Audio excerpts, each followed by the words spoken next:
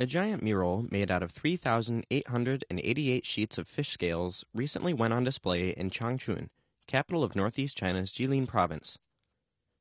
The mural, which is 1.5 meters tall and 7.2 meters long, features 9 Chinese dragons. It took 10 craftsmen nearly 5,000 hours to finish the mural. They used several complex techniques, including embossing and embroidery, to complete the work. The mural is on display at a trade show devoted to works of intangible cultural heritage.